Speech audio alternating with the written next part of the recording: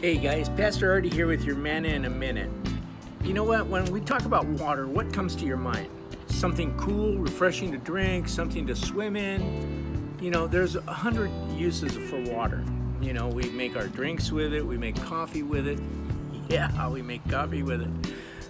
But here's the thing, you know, I was thinking about water today because I was out here in the garden and I was watering the plants, and you know, I didn't get a chance to water them yesterday because I told you I was laid up because of a foot surgery, and I'm still laid up. I still am supposed to be off of my foot, but I wanted to come out here and let you guys know that, you know, that Jesus loves you so much that He's given you not just water to drink, not just His creation of this earth and all that He put on it, but He also gave you a living water. You know, when Jesus was confronted by a woman at the well, she asked for water, and Jesus said, well, if you drink from this well, kind of sum it up for you. He goes, basically, you drink from this well, you're going to be thirsty again. But if you drink from the water that I give you, you will never thirst again. You know, He was talking about the living water of the Word that He was giving. You know, and so many times we as Christians, you know, we forget that we need to be well watered as too. Just like the tomato plants and the trees that you see in the background, they give forth fruit. And believe me, I'm getting a lot of fruit off of those tomato bushes. I mean, a lot. If you need tomatoes, give me a call. I'll send you some. But it gives off fruit because why? We water it every day. It gets fresh water in order to take in, to give it the nutrients and the liquid to grow these tomatoes fat and juicy. The same way, God wants His Word in you to make sure that you're well watered so that you will bear good fruit. You know, nothing worse than seeing a withered up looking tree and its fruit's all withered and ugly and dry and nasty. Man, there's a little apple tree out here in back. You know, when I first moved here, that little apple tree looked like it just needed to be cut down and thrown into the fire. But what I did is I pruned it up a little bit. I gave it some new soil, gave it some fertilizer. And you know what? Now it's producing good fruit. Why? Because I cleaned it up and I watered it. You know, Jesus does the same thing in our lives, guys. When we come to Him, we're like that little tree. We're all mangled and dried and nasty. Our fruit's all shriveled and nasty looking. Nobody wants to partake of anything that we have. They don't want to hear what we have to say. You know why? Because we're dry. And today, family, there are many people out there today that are doing this.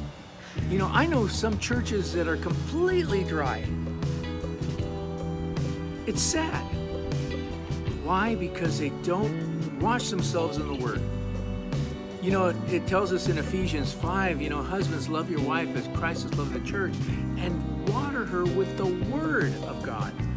You know, God wants to water us. You know, if you drink of me, if you drink of the water that I give, you'll never thirst again.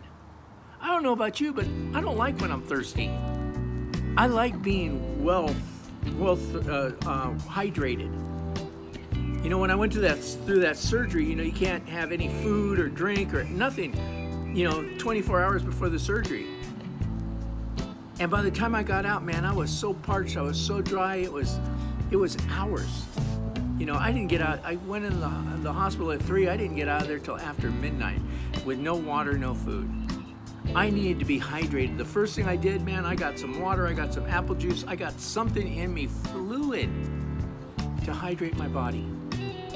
How much more does our spirit needs to be hydrated by the Word of God today? Have you taken time in God's Word? Or are you just going about your everyday lives, living with people, living in sin, doing all these other things, and forgetting to wash yourself with the Word and to partake of the living water of God's Word in your life? Today, family, you need to be well watered, because if you're not producing good fruit, then you're lacking the water of the Word. Today, family, take some time. Open up God's Word. Taste and see that the Lord is good. Drink of Him so you'll never thirst again. And you'll see, just like I have and my fiance have, you'll see that you want to be well watered. You want to be people that are just thirsty for God.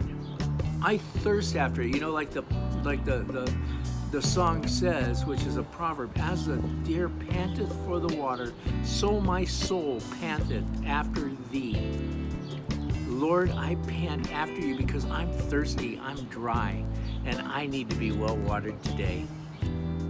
So guys, take some time in the Word, and you'll see, you'll be refreshed, you'll be renewed, and you'll start bearing good fruit. And those around you can partake of it and grow as well. So from Linda and myself and the rest of us here at Rock Ministries, the staff here, we love you guys. We're praying for you. We're praying you have a blessed Tuesday and a blessed rest of this week. Take some time, fellowship in the Word with God, and see what He has for you. And you're going to be amazed at what you find out. We love you guys, and we'll talk to you real soon. God bless you. Bye.